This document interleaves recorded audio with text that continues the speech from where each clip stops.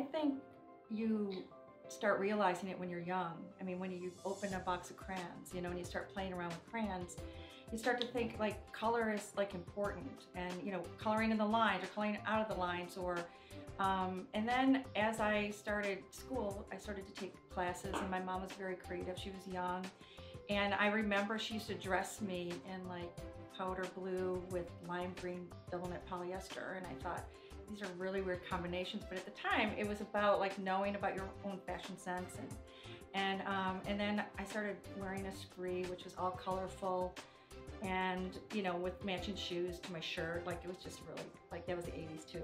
But then I realized as I was working that I had to work on white space, and I had to work in black. And I know that sounds really strange, but I could really see color then. I could really see the saturation of color, the complexity of color,